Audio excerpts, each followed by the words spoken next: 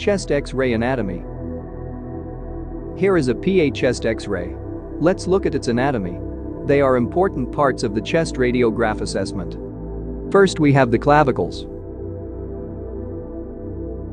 left and right scapula, the anterior ribs, posterior ribs, the lung fields.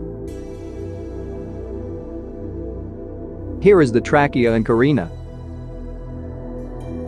the left ventricle and right atrium, the right and left hilum.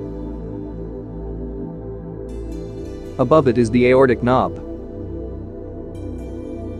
Inferiorly is the gastric bubble.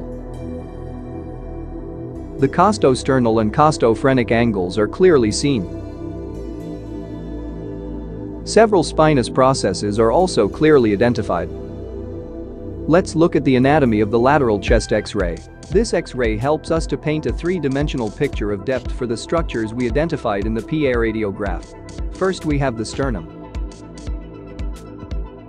the lung fields with the left and right hemodiaphragm, the cardiac silhouette, pulmonary artery and veins, the aorta and the aortic arch, the trachea. Posteriorly we can see the esophagus, and inferiorly the gastric bubble.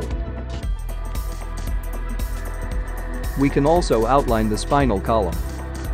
Can you identify other anatomical parts in the X-rays? Let us know in the comments. And don't forget to subscribe for more tutorials and quizzes. Thanks for watching.